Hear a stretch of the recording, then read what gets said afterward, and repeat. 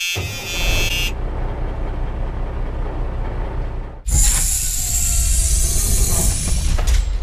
guys, welcome to the channel. It's Double Wide 6 and today we're going to be talking about torque wrenches.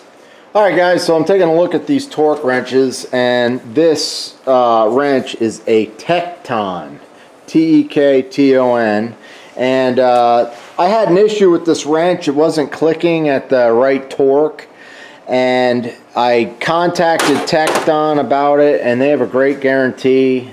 They just basically sent out a brand new torque wrench. So you can see they've upgraded it a little bit. It's flat here. The handle is about, I don't know, 4 or 5 inches longer. And this is what you call a micrometer style torque wrench, and it clicks when you get it set to the right amount of torque. So I'm looking at this in foot-pounds, and if I loosen up the lock, I can turn the handle. And in this case, I'm going to set it right there at 20, exactly 20 foot-pounds. And I'm going to lock the wrench.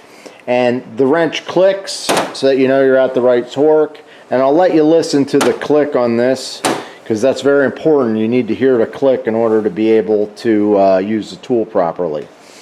I also have a Tekton beam style torque wrench. These are really nice because there's a nice audible click, and they're very easy to set.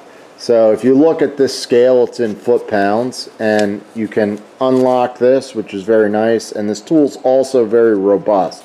So this just turns very easily. I will set this to about 50 foot-pounds right there. The scale's at 50, and we can kind of lock that door so that we don't bump that. And that's all set. So it's very easy to set, and I also like the fact that there is a very long handle, which makes it easy to use because you have the leverage, and it has this very smooth ratchet head.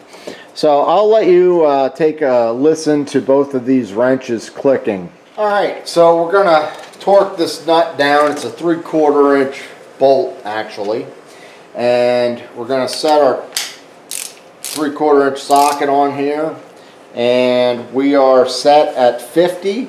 This is the cheaper of the torque wrenches. This one's a 3/8 inch, and it's about $40 or so, and it does have a lifetime guarantee.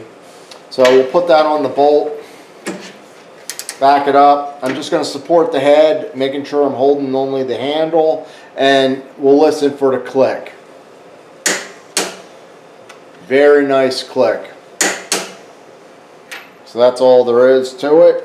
Very simple. We're torqued at 50 foot-pounds. Now, the more expensive is this split beam.